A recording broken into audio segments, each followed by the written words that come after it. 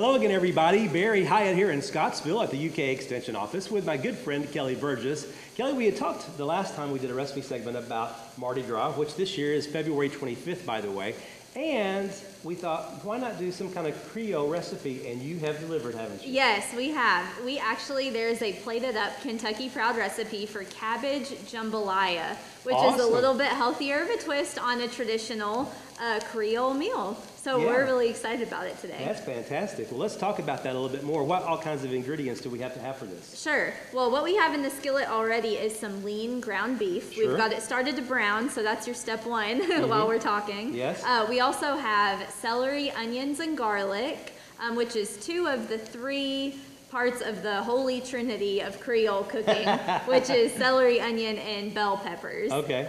We also have some smoked sausage. The recipe calls for smoked turkey sausage. The traditional would be the andouille sausage. Okay.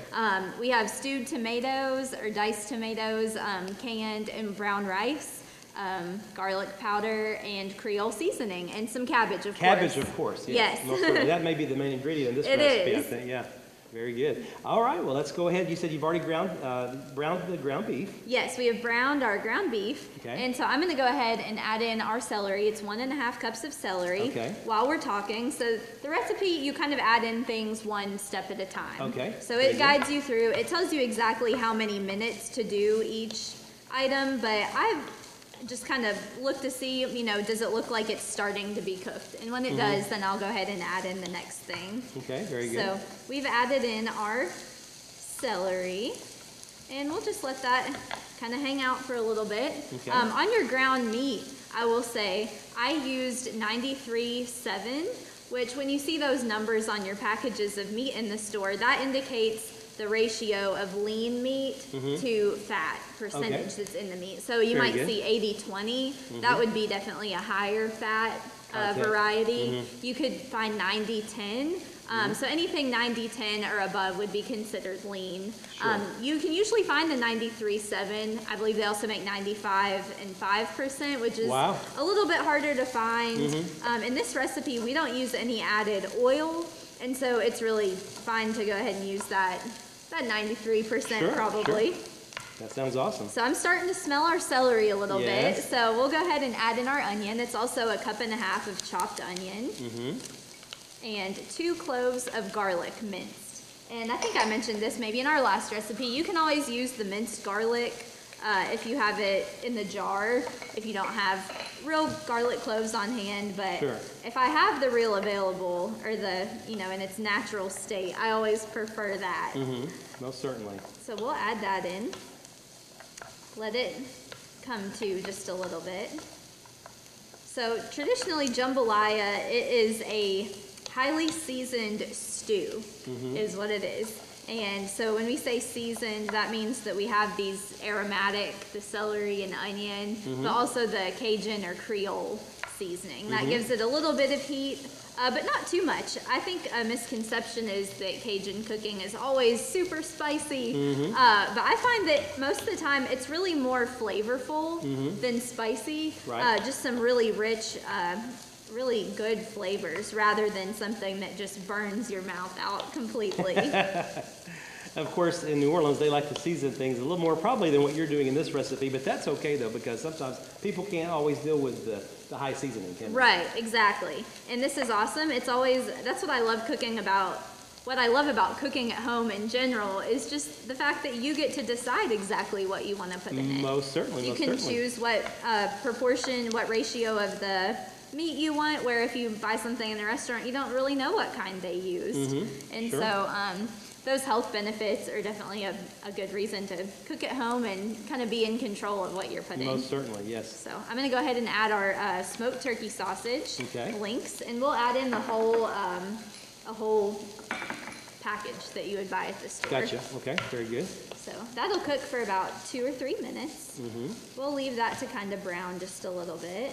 And there, you're saying it's turkey sausage because you're going for the lean effect again, It is, correct, yes. And so Like I said, the traditional would be the andouille sausage, which is a pork sausage. Sure. And it has spicy red pepper in it. So this might even be a little bit milder. But sometimes you can find different heat levels, even of the turkey, in the store. And I find that when it's mixed in with all of the vegetables and herbs and spices, I really can't tell the difference. Right, exactly. By the time you've added everything else, it's like you just know it's sausage at that point, don't you? Right, exactly. So while that's cooking, I'll kind of demonstrate a little bit, at least give my best hand at cutting up our cabbage. So if you've seen a head of cabbage before, this is what we're going to start with today. Yes. It's a vegetable that is a great value for nutrition and for price-wise. So especially this time of year, cabbage you can find usually on sale for a pretty reasonable price per pound. And they can be challenging to cut, but I think we can do it here. That looks like a pretty thick cabbage there. Yay, we got it. It'll give you an arm workout while you're at it. There you go. So when you open up the cabbage, you can see the part that looks like where the stem or where it grew. That's called the heart, and we want to remove that. So you can see a distinct pattern, and that's going to be hard and very bitter. And so you want to remove that out of your cabbage. Cut around that, I guess you could say. Yes, you can do that by flipping it over so that you have your flat surface on your cutting board for safe cutting. And just cut out a little triangle shape of where you see that. There you go. And then after you've removed that piece, you can cut it up in strips. So our recipe calls for chopped cabbage.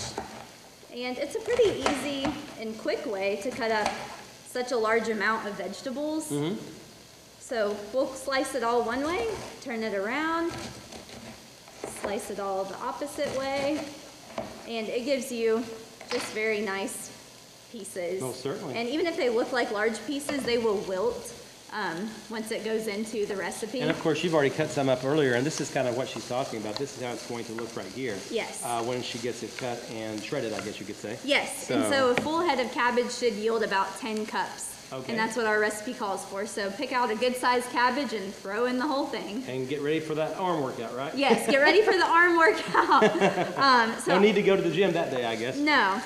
So since this has started to cook, I can smell that sausage distinctly. I'm going to add in our 1 can of diced tomatoes with the juice. You don't discard the juice. Keep it because it'll help add some moisture to your recipe. Sure. We also have 2 cups of water. Oh boy, that really quieted things down, didn't it? Yeah. And 1 cup of brown rice. So that's another little subtle tweak that increases the health of this recipe, is using the brown rice. That's also a staple in New Orleans type cooking too, honestly. Yes. I mean, they love brown rice. Rice is, it's kind of the base of everything. Whether you have a jambalaya, a gumbo, an etouffee, those are all, most dishes are either have rice incorporated or they're served over rice. So Most certainly. We'll add a teaspoon of garlic powder and a tablespoon of the Creole seasoning. And there's different brands of that. It doesn't matter what kind. Whatever It's just a spice blend. And so, oh, wow. a little of that can go up your nose. And that's what just happened, apparently. It did, wow. Okay, that's fine, no problem. Just you recover and we'll keep on talking here. Oh, now, man. this is the seasoning that you use. Yes. It's called Tony, is that Chacker? I would say so. Shashir. Shashir? Yeah, that's a French It's name. probably a French word, which is the basis of, French Creole cooking. Yeah, Creole seasoning, that's what it says right there. Okay. So that's the kind that I have always seen used, and so and that's the kind that just made you cough a little bit, yeah. It did. It was not the garlic, it was definitely the Creole. So I'm going to turn this on high. We want to see our juices boil. And then this takes about, once you get to this point, how much longer are we thinking about here? Sure, this is the end of your hands-on time pretty much. Okay. While this is heating, I'll also add our cabbage in. Sure. And we want it to wilt before we walk away from it. Okay. So that's kind of your last step, is to make sure that you see your cabbage wilt, which adding a lid can help speed that process along. Sure, and I think you have one right here. Yes, we do. So we can You go ahead and mix that up a little bit more, and then we'll put the lid on there. Yeah, mix it up. So once you have all this, once your cabbage is wilted and it's come to a boil, the juices, you can reduce your heat to a simmer or maybe like a 1 or 2 on your stove. And you can walk away for about 40 minutes. And when you come back, that rice will be cooked and all of those flavors will have mixed together really nicely. And you've already made another batch of this, and what was your verdict after you tasted it? It was very good. I would say that the spice is mild, very mild compared to what I would expect for a traditional Cajun dish. And I also think that the cabbage, it lightens it up a lot. Okay. Sometimes, you know, with the sauces and if it has a dark roux, that's another traditional mark of Cajun cooking. It can seem heavy or, you know, very filling, or with a lot of rice, that can also be very filling. So I think that adding the vegetables to it, obviously health benefits of the cabbage, but it really, I feel like it makes it go longer. Makes it, you can enjoy it more without getting full so quickly. So there you go. Well, fantastic. Anyways. And then, like you say, after, we'll go ahead and put the top on here. Yep, we'll put our lid on. And let you finish that here in about, you say 30, 40 minutes, give or take. Yes, about 40 minutes. Check. I would say the thing to look for is to make sure that rice is done. Very good. So if you need to leave it on for a couple more minutes to get that rice soft, the rest of it will be fine. Good deal. Well, hey guys, if you want the recipe, it's oh so easy to get. You can get it in a few ways. You can email me at North Central. My email address there is barry.hyatt@nctc.com. Or you can also go to our website. It's www.nctc.com. And also, Kelly has one more way. Yes, if you just search Plate It Up Kentucky Proud in your search bar, the University of Kentucky Cooperative Extension Service will pop up. You can search by season or by produce type. You can also find us on Facebook at Plate It Up Kentucky Proud. Fantastic. Well, thanks so much for all your hard work on this, and I think it's a wonderful recipe to try. Thanks, Barry. I can't wait. Thank you guys so much for watching. Take care. Have a great rest of your day, and we'll see you back here again real soon.